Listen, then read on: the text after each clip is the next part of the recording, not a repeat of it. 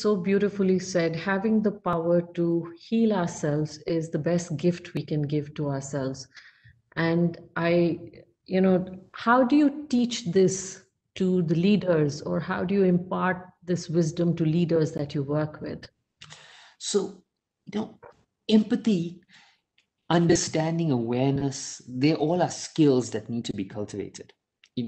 The first skill I teach a leader is awareness, right? I ask him, and through processes like, for example, a check-in exercise every single day, I ask him, check in once or twice in a day, notice what you're feeling, absorb what you're feeling, understand these emotions. Right.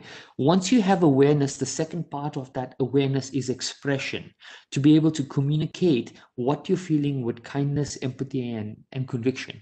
Right. So these are the two elements that come together when it comes to understanding your emotions and communicating your emotions.